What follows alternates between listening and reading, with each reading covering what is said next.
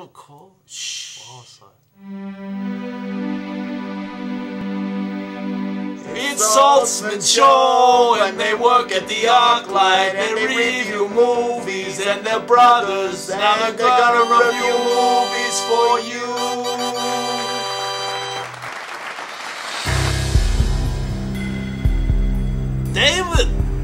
David was starting! Yeah, I know what's starting. I was hiding around the corner because I'm gonna bust you because I'm a cop. Oh, you know what he's doing. That's right, it's Saltzman's Show. And we're reviewing Max Payne. Oh, starring Mark Wahlberg. He plays the cop named Max Payne. I'm Lawrence Saltzman. I'm David Saltzman. Welcome. Welcome to Saltzman's Show. So, Max Payne, it's a movie about a cop his wife is killed and his little girl is killed, and the cop gets really mad about it, and I can't say that I blame him, and he goes and he's like, I'm gonna figure out why and who and what and you know what I need to do.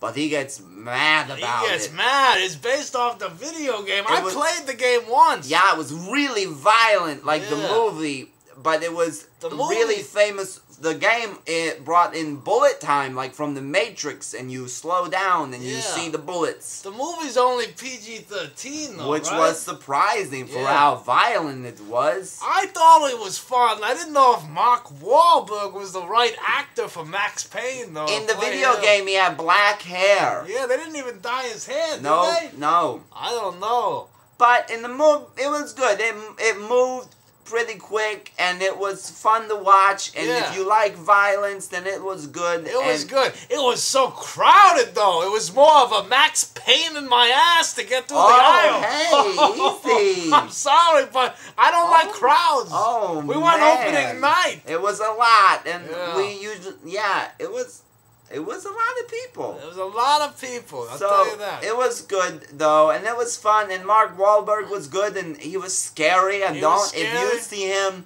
with a badge, and he puts the badge away, and then he says, I'm not a cop tonight, then you need, and if he says it to you, go somewhere else, because he's going to deliver a max amount of pain to your ass.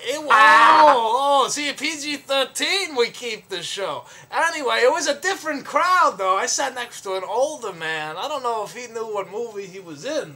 I think he should have been down the hall at, like, you know, something else. I don't know. At Rachel Gets Married or something. Oh. Talk about, Pain.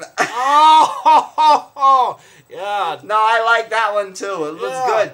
It was really like emotional. Rachel gets divorced. I hope not. We don't need any more of those. You really felt like you were at the wedding and Rachel gets married. Yeah. There's a 20-minute scene of the rehearsal dinner where it looks like you're viewing actual footage from the video camera. It really is artsy, art house, indie-pendy. Yeah, and it's good. It works. It makes you feel like you're there. Yeah, but like I wanted to leave. I felt uncomfortable. Sometimes like it's your wedding, you're at the wedding, guest, and you're like, I don't want to be at this wedding. Like, you're my friend, but you know. Yeah, I don't enough's know. enough with your, you know, the speeches. All right. Well, the worst part of Max Payne, though, is when I sat next to a puddle of vomit. Someone threw up because it was too violent. It was violent. All right. Well, we gotta wrap it up now. Okay, Max Payne, we liked it. Rachel getting married, we liked it, but we don't like weddings